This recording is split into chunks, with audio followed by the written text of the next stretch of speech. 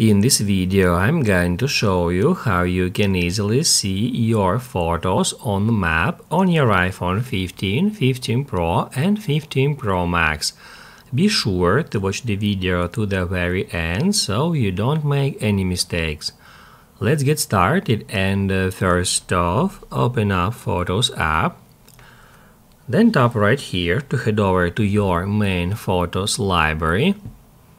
And after that, all you have to do is tap at this three dots button and then select Show Map. What that will do, that will show you all the photos from your camera roll, and the photos will be placed on a map depending on the place where you take them, if that location data was added to the photos.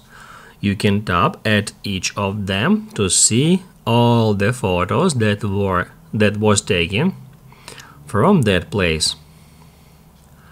If this video helped you out, don't forget to hit the like button.